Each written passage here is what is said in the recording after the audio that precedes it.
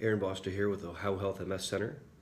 This is my third installment of direct questions I'm answering with regards to a really interesting blog post by Dr. Gavin Giovannoni.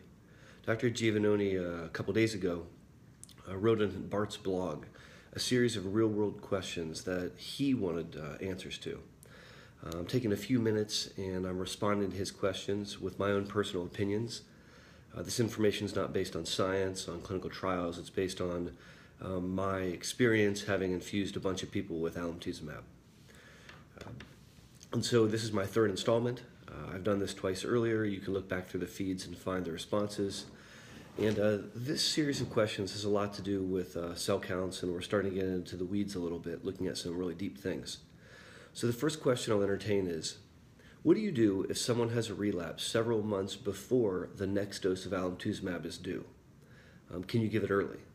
So we remember that we dose 5 days in a row, and then we go a full 12 months before we give another 3 days.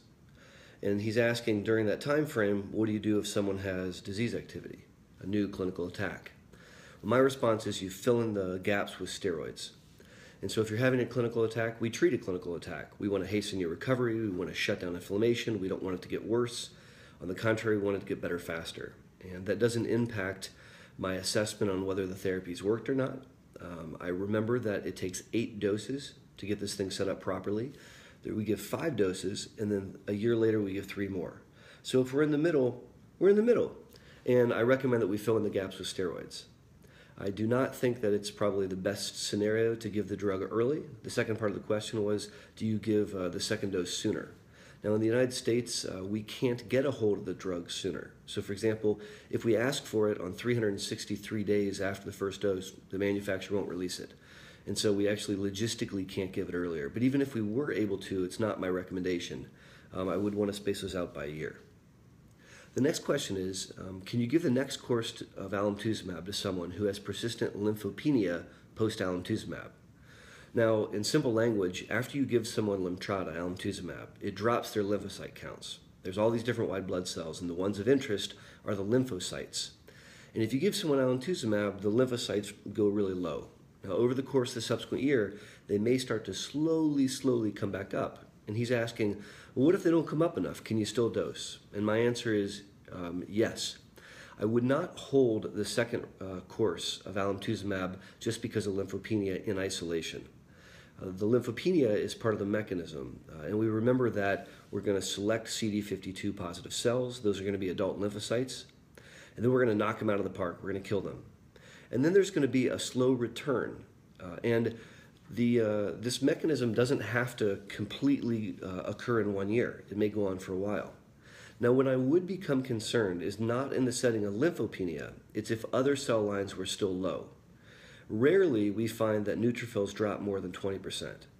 If neutrophils dropped lower and stayed low, and in fact, if I was looking at a patient who was neutropenic in preparation for their next round, in that situation I would take great pause, and I don't think that I would go in guns blazing with the second course.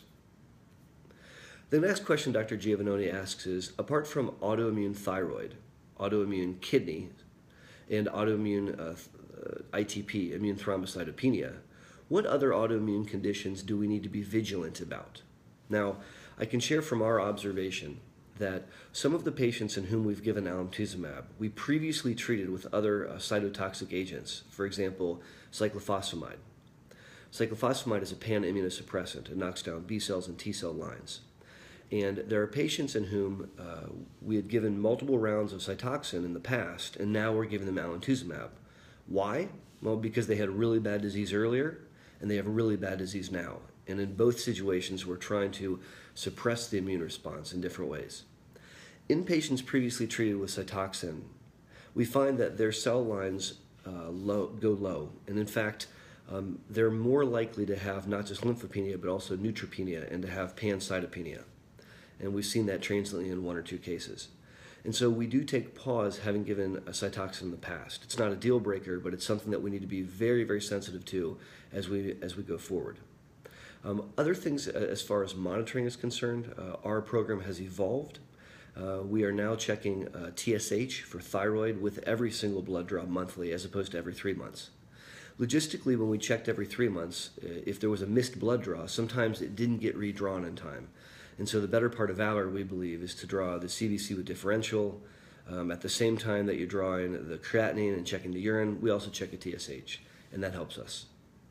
Now, the last question that I'll entertain on this clip has to do with secondary autoimmunity. So we know that when we give Alemtuzumab, and you look out 6 years, there's about a 40% chance that will cause a thyroid autoimmunity. And the question is there any way to predict who is at more high risk? Well, there's one piece of evidence that I think we have to stress. If you take Alemtuzumab and you smoke cigarettes, it increases the risk of thyroid autoimmunity quite substantially. So we ask our MS patients not to smoke. It's bad for you, it's bad for your heart and lungs, it's bad for cancer risk. It also speeds up MS. But if you're a person with MS who's received Alemtuzumab, there's yet another reason not to smoke, and it's because of the risk of secondary thyroid autoimmunity.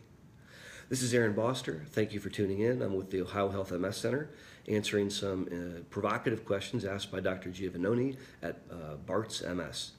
There'll be one more installment, and then we should wrap up these questions. Thank you for tuning in. Bye.